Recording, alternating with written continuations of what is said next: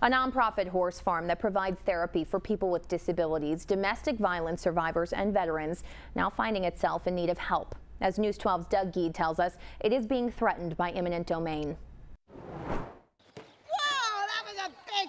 This is the nonprofit farm Palomine, a place where powerful animals have a powerful and calming effect on the disabled, abuse victims, or those who've witnessed the horrors of war. There's also a garden area that becomes a kind of sanctuary for those who come here. Gives me confidence and responsibility and showmanship. Makes you feel good, right? Yeah, it makes me feel good. Being here is my second home. I've been with Lisa for many years.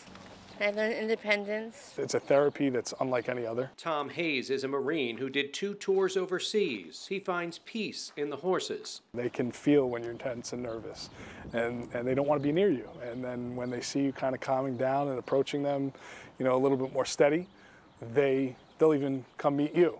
And that empowers you, right? Oh, 100%. This part of the farm is a 1.7-acre parcel. It includes some housing for staff members. In recent years, the village of Islandia has been looking to purchase this land, including through eminent domain.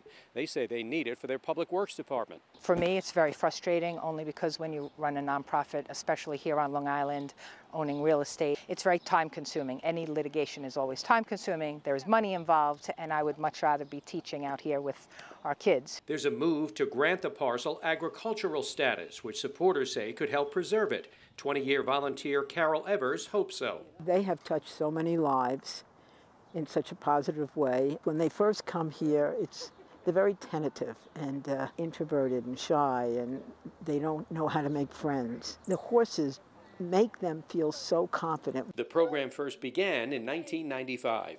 In Islandia, Doug Geed, News 12 Long Island. And we did call and email Islandia Mayor Alan Dorman for a comment, but so far we have not heard back from him.